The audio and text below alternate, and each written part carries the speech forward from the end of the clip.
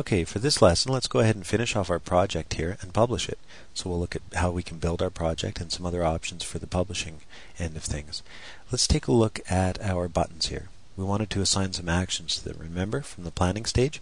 So let's click on our Close Window button. We'll double click it, and we're going to type in our actions manually for this. We're going to type in Application, and we'll use the autocomplete, dot, and we're going to type in Exit. Again, the autocomplete is there, so we'll press Return, and then we'll just put in some brackets and a semicolon. Okay, so we've assigned an application exit action to our Close Window button. So let's press OK. Then on the Visit Website button, we're going to double click, and we're going to use our Actions wizard this time. Let's right click in here and select Add Action. From the File category, let's choose the action File Open URL. We'll press Next, and then we'll type our website name instead of this one that it's got in there. So let's go indigorose.com. We'll press Finish, and it's added our action for us. It's created the action, File Open URL, and created the proper syntax. So we'll press OK. Now when they click that button, it'll take them to our website. The final thing we're going to do here is add a paragraph object to take care of these 3 pages text here. So I'm going to go ahead and click on the paragraph object. I'm going to cut and paste this text so that I have something for reference. We're actually not going to add any company text. We're just going to use this sample text. And I'm going to change the scroll bar style to charcoal because that's going to look snazzy with our orange. So I'll press OK. I'll pull this into place, and remember, leave some white space around it, so we want to actually shrink it in the middle there a little bit. There we go. That looks pretty good. So I'm going to go ahead and adjust that, and I'm going to go with that. That looks kind of good.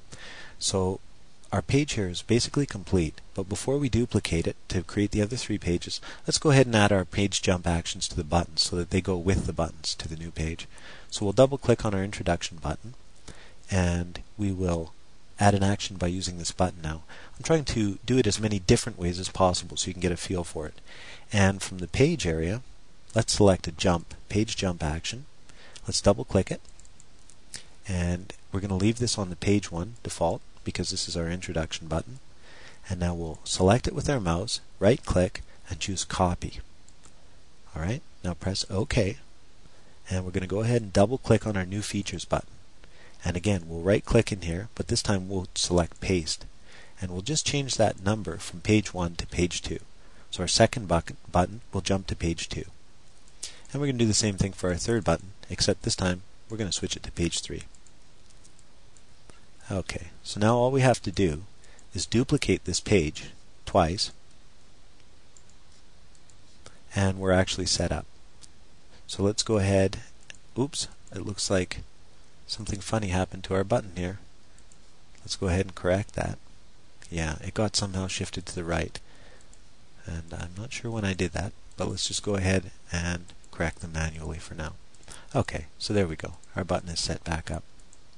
You have to be careful about that kind of stuff. That's what the pin function is really great for, and the lock function. But in this case, I didn't lock them, so I accidentally moved that text. Okay, so now our project is basically done. We're just going to go through and change the text so that we can be 100% sure. So I'll put intro text on the first page. I'm just going to cut and paste to create a whole bunch of text. Alright, very simple. Page 2, we are going to put the new features text.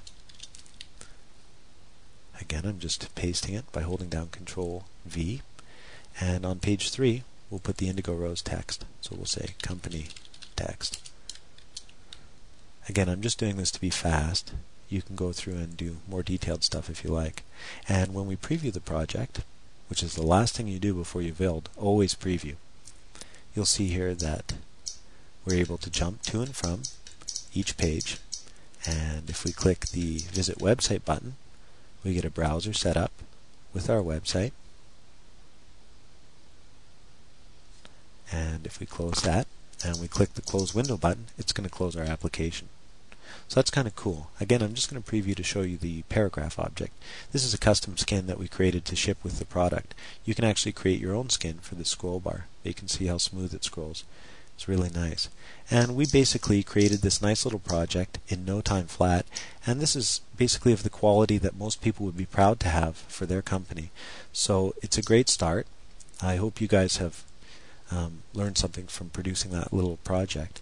Now let's go ahead and press the save button to save our project, and we'll look at the build options here. We'll go to Project, Publish. That's F7 as a shortcut key. And we get a wizard here. So now we can build in a variety of formats. We can build to a hard drive folder, to a compressed executable, to a CD or CDRW, and to an ISO image. And if you read the description text underneath each one as you select it, it'll tell you what each one is. In this particular case, we've got an option here to create a compressed executable. So let's take a look at that. It creates a compressed single file executable that's perfect for small projects. So that's us. Let's press Next, and then we'll set up a area to save our project to here. In this case, let's go to our desktop, and let's save it as myfile.exe. And if you want to show a progress window when it's loading, you can go ahead and keep this checked. Since we have such a small project, there's no sense. So I'm going to uncheck it. I'm going to press the Build button, and it's going to go through the process of collecting the fonts and the folders and the files, and it's going to assemble it all into a single executable. Now we have an option here to open the output folder when I close this. So I'm going to go ahead and do that. Here we go. That opens our desktop, which is where I published to, and you'll see that there's a file there now called My File. Let's go ahead and look at our desktop, and let's go ahead and click on that file. As you can see, it ran pretty quick, and it's reliable. It's working perfectly. The web link works good. All the buttons work good, and it's good to go. And if we take a look at the file size here, it's all of 1.93 megs, almost big enough, almost small enough to fit on a floppy. So you can see that the files that it builds are quick and precise and small. So that's the build function, and I encourage you to go through the project publish process for each of these different ones and experiment with them to see what they do. For example, if you're going to be distributing a larger application on a CD or something, you're definitely going to want to look at the ISO image or CDR format more so than the compressed executable. If you're going to publish your file for the web, for example, to be shared, the compressed executable option is nice because it creates one single file that you can just share. If you're going to be burning it to a CD or something like that, you definitely want to go with this option for the CDR, CDRW. It's the fastest way to create a working CD application. So that's a touch on the building process of this, and hopefully you guys have got a good grasp and you're ready to go out and publish your projects.